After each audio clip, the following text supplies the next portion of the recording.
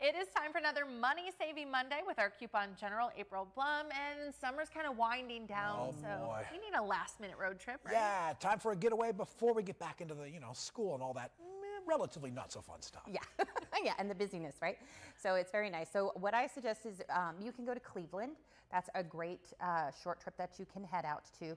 Families can go out, I would say, pack an ice chest. Okay, there's several museums that you can go to that are free. So head on out, pack an ice chest and a picnic. So head out to the museum, visit, walk through the parks out there, have a nice picnic, and then head on your way back.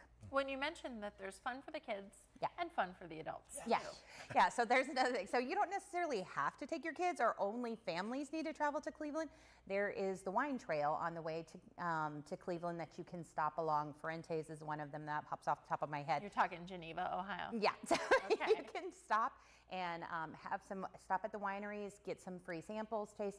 Some of the wineries in the evenings, just like here in Erie, have concerts. So even a nice weekend trip, if you want to head out and have a nice concert, don't forget your designated driver, but then enjoy some wine, listen to some good music, and then head on back. But maybe make a stop on the way back and save some money.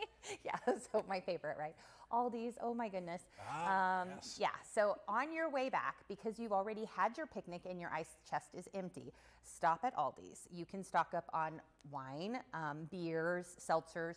They're all pretty inexpensive, including certain wines for under $4.